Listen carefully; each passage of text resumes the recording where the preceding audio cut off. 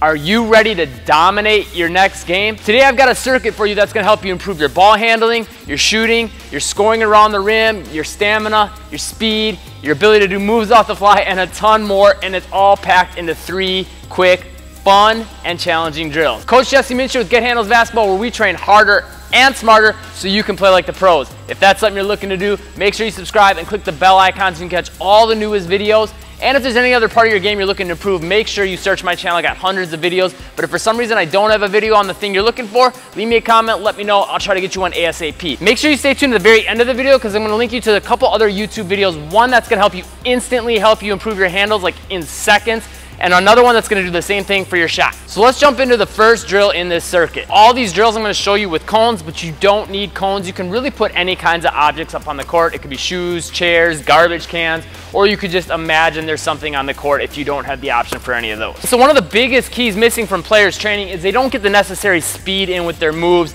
pushing their limits on that, and also with their scoring. So this circuit's gonna work on it. So it's very important you time yourself when you do this.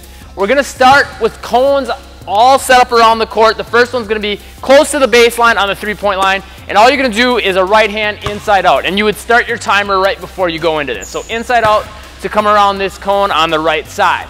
Once you get to the next cone, you're gonna have that set up at foul line extended, so as the foul line comes out, you'd put it on the 3-point line at that same spot, cross over to get past that cone, and again, when you're doing these, imagine like they're defenders and you're trying to pull off your moves quick.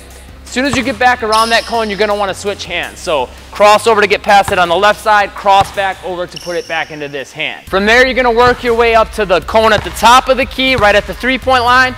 Step in with your left foot if the right hand is dribbling, opposite foot in so it comes past the 3-point line, step back. So as you'll notice, we're working on a bunch of different moves. In and out, cross, cross, like a game would be. It's not always gonna be the same move right in a row, so this is making it more game-like.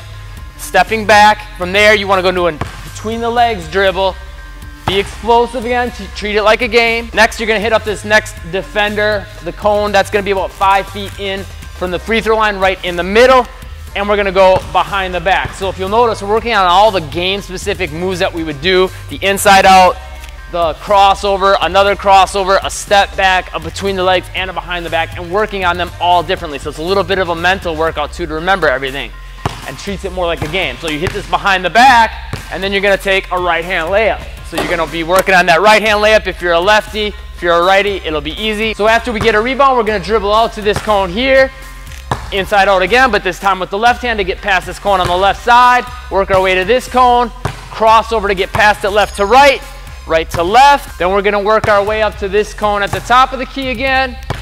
Once again, opposite foot steps in, so now the left hand's dribbling, right foot would step in to the 3-point line, hop back between the legs, and we're gonna work our way to this cone. You know what to do. Behind the back, get yourself a left hand layup. So if you're a righty, now you're gonna be working on that left hand, and then you would stop your timer.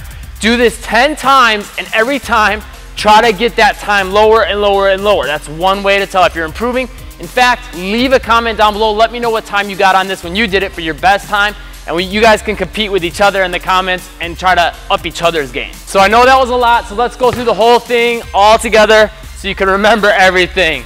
Inside out, come to this cone, cross over to come around it, cross back over. When you get to this cone, step inside the 3-point line, hop back between the legs. When you get to this cone, behind the back, get yourself the layup, and then repeat on the other side, exact same sequence.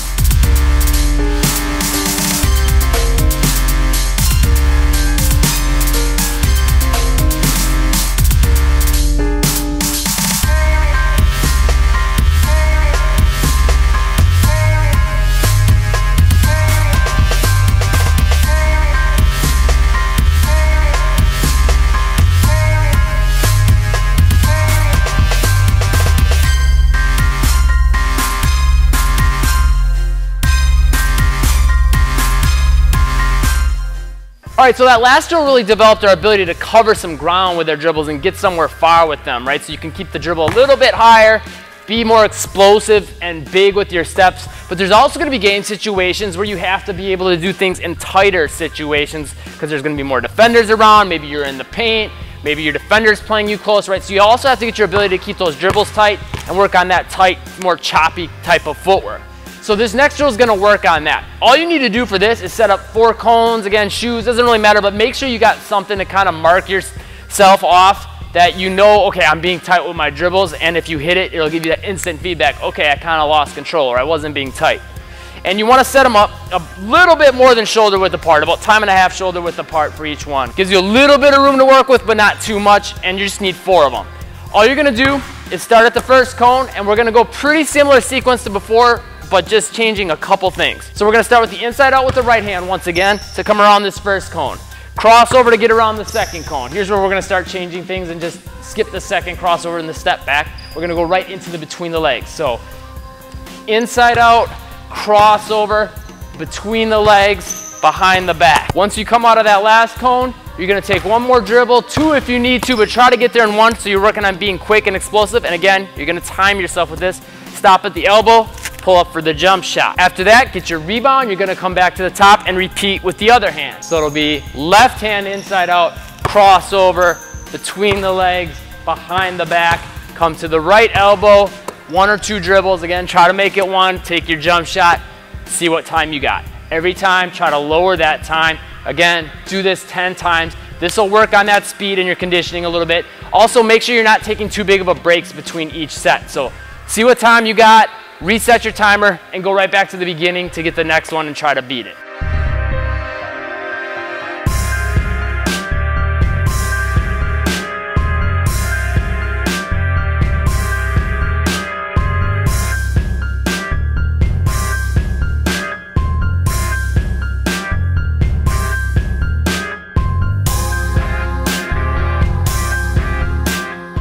Next drill, start out with 2 cones about twice shoulder width apart. Again, you can put something else on the court. We're gonna stick with the same combos that we did last time, but work on doing them in a much different way. This is a great way for game situations to kind of set up your defender and get a read on them. And it's a very safe move, which is awesome. And what you can do from it is a lot of different things. It's a side step. We're gonna take all those moves we were doing before and do them as a side step. And from that, that's gonna give you the option in games if your defender doesn't quite react quick enough to get the jump shot off, or if they close out but they're too close, you can get the angle to drive past them. So we'll start squared to 1 cone, and we're gonna go inside out and shuffle our feet to get squared to this cone. Crossover, just like before, get squared to this cone. Between the legs, shuffle the feet, square to this cone, behind the back, square to this cone. Once we come off of this cone, we're gonna change things up. We're gonna come to the hoop as quick as we can, so try to minimize dribbles, 1 to 2 dribbles, hopefully to get there, and you're gonna go into a reverse layup, okay? From there, you're gonna come back to the top again, and we're gonna repeat, okay?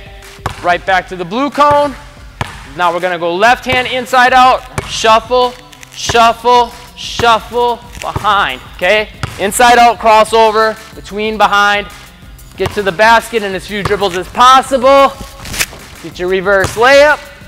Stop the timer, see what kind of a time you got. So as promised, here's the video. Click right here to improve your handles instantly, and here's the video that's gonna help you improve your shot. Be sure to hit that like button, the subscribe button, and the bell icon so you can catch all the newest videos and keep improving your game, and I'll see you in one of these 2 videos in a second.